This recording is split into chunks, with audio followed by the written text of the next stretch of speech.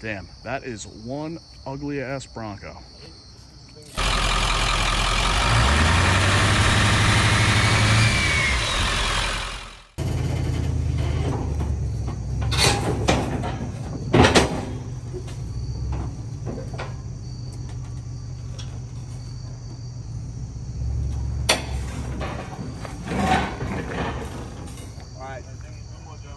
Alright, I got a scared. You keep going.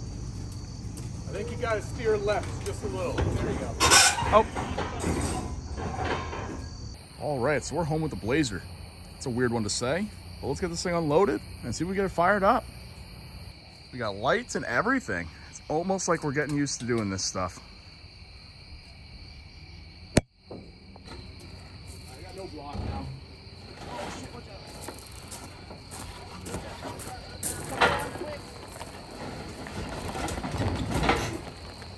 Alright, before it loses momentum, you want to back it in? Oh, too late.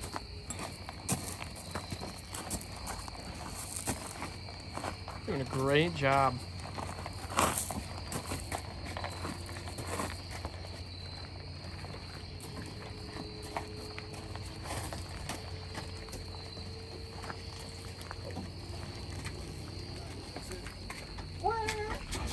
Cool.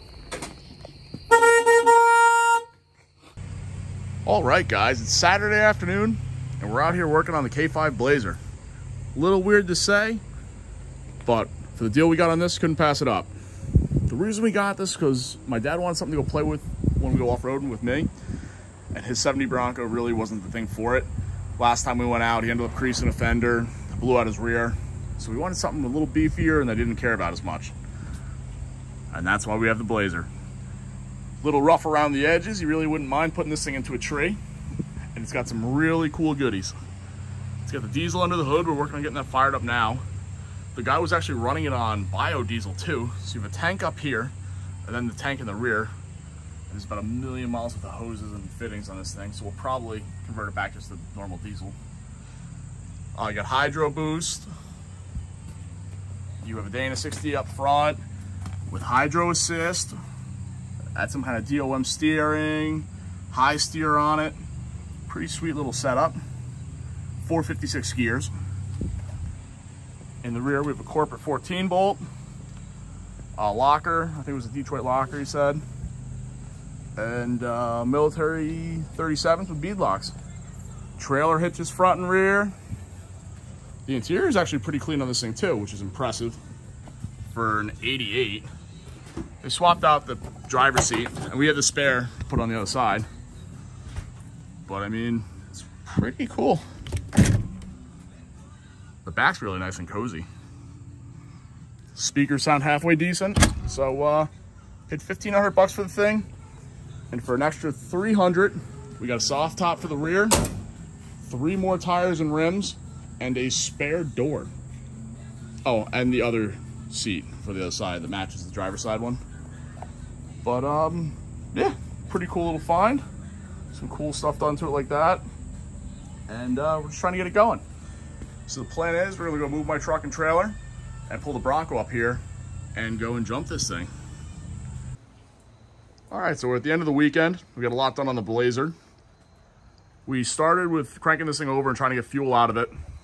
And we had to troubleshoot where the fuel was actually going because we had that biodiesel system in here. And before you could even deal with that, we had a bad connection at the starter. So we had a little fire, we had to put that out, put a new crimp nut down there. And then we were cranking and cranking and cranking.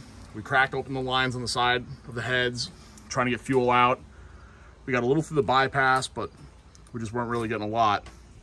So what we decided to do was pull out all the biodiesel stuff. And as you can see, the engine bay is a lot cleaner. And that's because we pulled all that stuff. A couple different heat exchangers, one up over here at the top, kind of like an actual heat exchanger, and then a homebrewed one, plus all these lines and fittings. And some of these were actually jacked lines to keep the biodiesel warm so it wouldn't gel up in the system.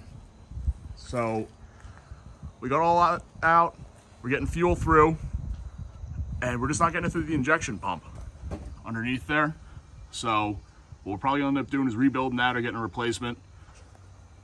But it was a good start. We're using this tank for the time being, going to that filter there, and then running through the back into that injection pump. Then on the inside, we got all these extra wires here that we were able to pull out.